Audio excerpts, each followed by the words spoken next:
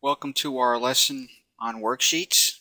The worksheet window provides a dedicated 2D environment for 2D model-based drawings such as partial floor plans, sections, and for drawings created entirely in 2D. Worksheets can be used as a dedicated environment for finishing drawings using our 2D tools and for working with those consultants that are limited to 2D drawing methods. If we go to our first floor plan, there are two ways to make a worksheet. One is to use the worksheet tool located here, and the other is to right-click on Worksheets and create a new independent worksheet. For right now, I think I'd like to do a worksheet of a small section of this plan.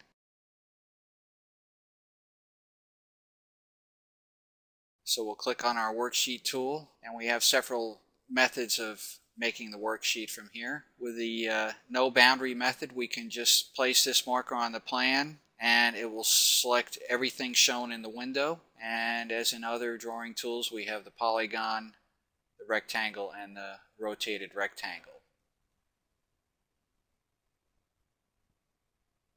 So if we place a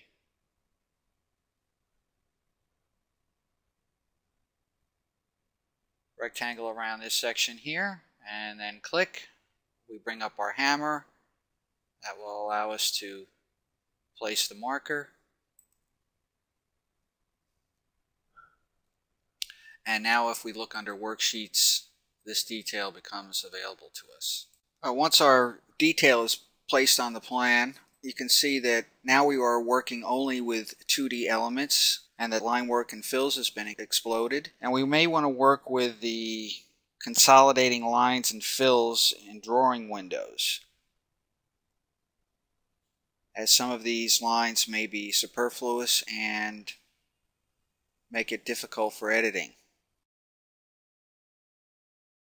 In order to complete line work and fill consolidation, we'll select everything, which we can do using our arrow tool or edit, select all.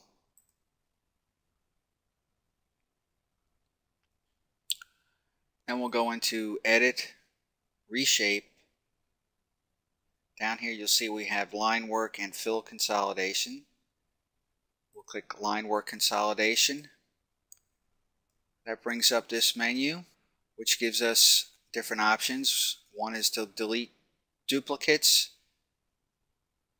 and the other is to explode polylines into drawing primitives. We're going to leave both of those selected and click next. Now we have an option to check any attributes which the program should ignore when merging lines. We can select the layer, the pen, or the category, drafting line, cut line, skin separator line. Just leave those alone and click next. Then we have an option to merge connecting lines and a graphic diagram of how that works. All these options will be explained further in a separate video. We'll just click next for now. Just run right through this. Once completed, a line work consolidation summary will come up, and you can see that we've deleted 6 duplicates, merged 126 connecting lines, we've merged overlapping lines, we've deleted lines overlapped by identical lines, etc., etc. So now we've got a very, very basic 2D drawing that we can work with and edit it, and it'll be much simpler. So we'll close this out. Now we select the entire drawing again, and then we go into edit, reshape, fill consolidation.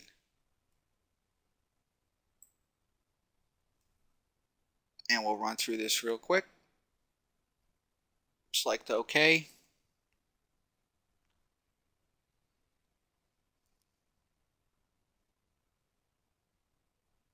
And so now our fills have been consolidated also.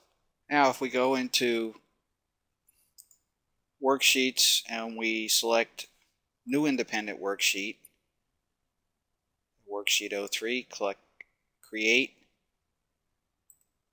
you'll notice that we have a different icon for the independent worksheet than we do for the worksheet drawing. When we create a worksheet based on the source model, it's similar to creating a model-based detail.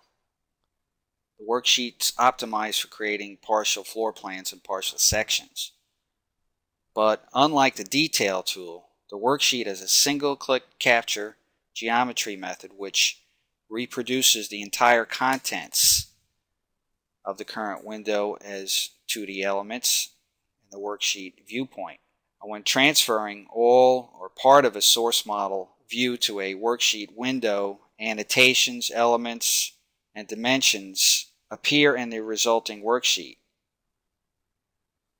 in addition to construction elements exploded into the 2D components. In contrast, the detail viewpoint created from model will contain the 2D only copies of construction elements only, without the source model's annotations and dimension elements. Given this, the resulting worksheet will have the same scale as the source. In contrast, a detail is created by default at a half scale. Now if I delete this worksheet,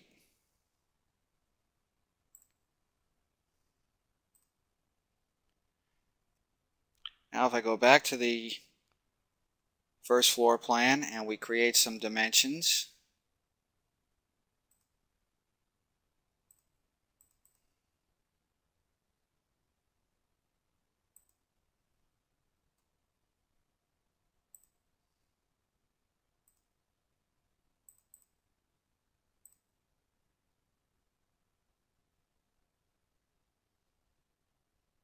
and we put a section line through here,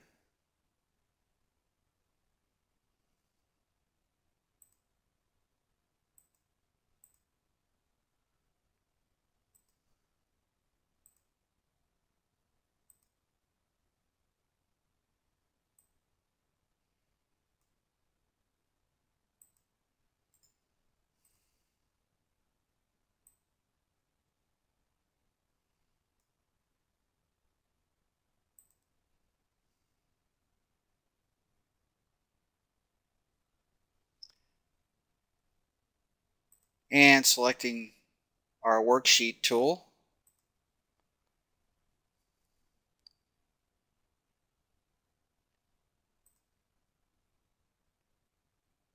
and we draw a box around our detail again. You'll notice that even though, say, this dimension and the sections fall outside of the bounding box, if we go into our worksheet drawing, that section and those dimensions will appear in our drawing. And if we select the section and click Open Section, we can see a section view of that particular drawing.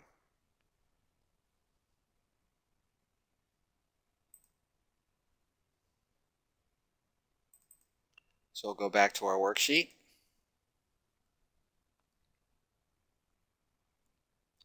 Alright, also worth noting is if we go into our first floor and we move an element in the model, and then we go back to our worksheet drawing, and we right click on our mouse to bring up a context menu. We can come down here to rebuild from source view, and you'll notice that the element that we moved on the floor plan, this will rebuild and move that element on our worksheet.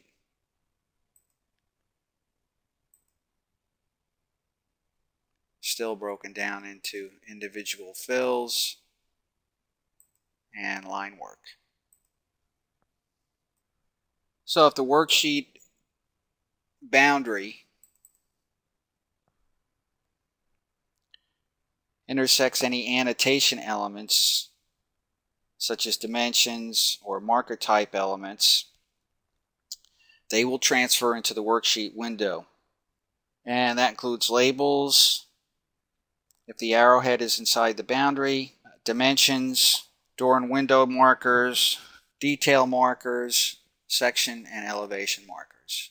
I find that one of the greatest uses of the worksheets is creating a series of independent worksheets to bring in any of our consultants' drawings, such as surveys, structural drawings, etc., that when placed on an independent worksheet can be used with our virtual trace to compare our consultants' drawings or work with our consultants' drawings to further the progress of our project, and to check to make sure that our consultants' drawings and our drawings are working in a cohesive manner. And that's working with worksheets.